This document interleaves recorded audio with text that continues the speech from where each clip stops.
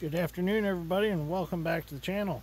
So we have our Chasson Smoke rocket stove out here, and we built this Thanksgiving morning from the DIY kit from Chasson Smoke. So we're going to go ahead and light it. I want to do a series of videos of burning different things with it and see how long it takes different things to boil water. So we're going to do a short video here. We're going to try something that I have not seen burnt in a rocket stove yet, and that's a corn cob. So we've got plenty of these. Let's go ahead and load some in it here. They're actually like the perfect length to go right in here.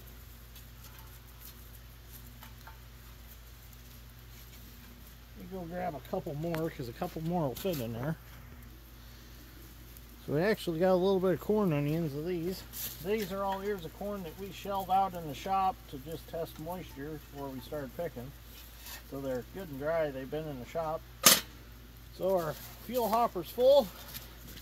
Now I'm going to come to the back. We'll open our dampener a little bit here. Get a little air. We've got just a fire starter cube here. I'm going to pull the ash pan out. And hopefully my matches aren't junk. There we go. Light that cube up.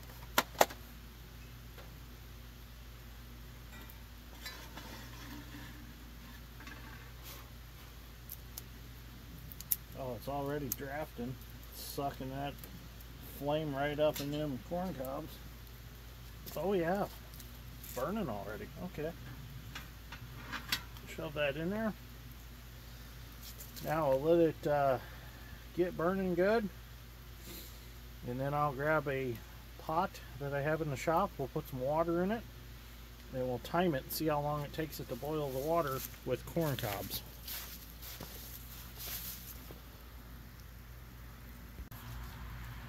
Now we can also throw a few corn cobs down the stack,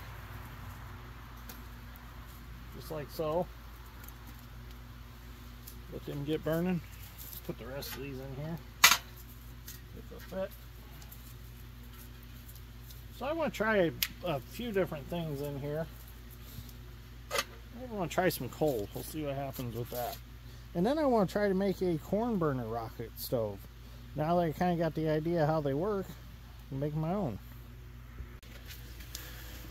Well, we got some nice flame going on in there. It's definitely warm around it, that's for sure. As the snow hits it, it's turning into steam instantly. So I think we can slow that flame down with our dampener down here. Oh yeah. As soon as I closed that, the sound changed. Open it back up, it sounds like a rocket. Close it. Open it. That's pretty cool. I think that's where they get the name rocket stove from.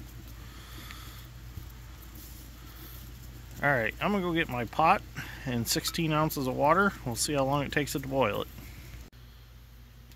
Alright, so this is just an old pot I had in the shop. I dumped some water in it. 16 ounces of water there. Nothing fancy. I'll put that on there and keep track of the time and see how long it takes.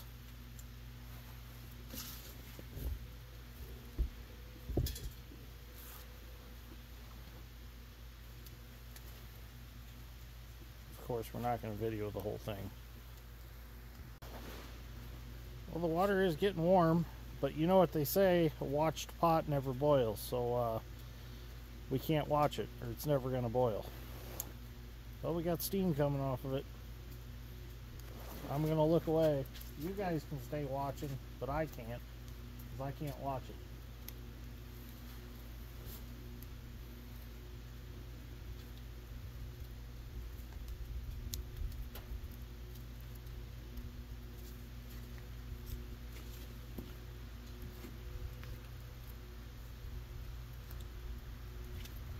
So I do have the stopwatch on right now just to see how long it's going to take.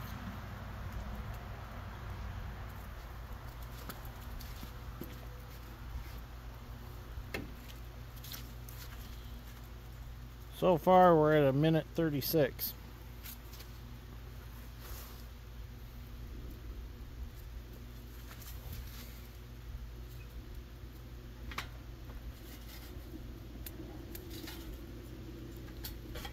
Make sure that our corn cob stays slid down.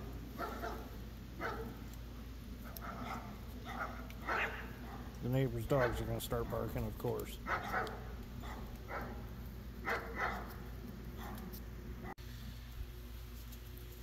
Well, there we have it.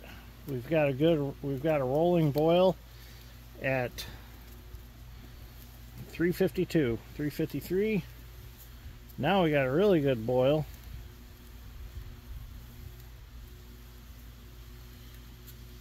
So about 4 minutes with corn cobs. Got it really hot, really quick.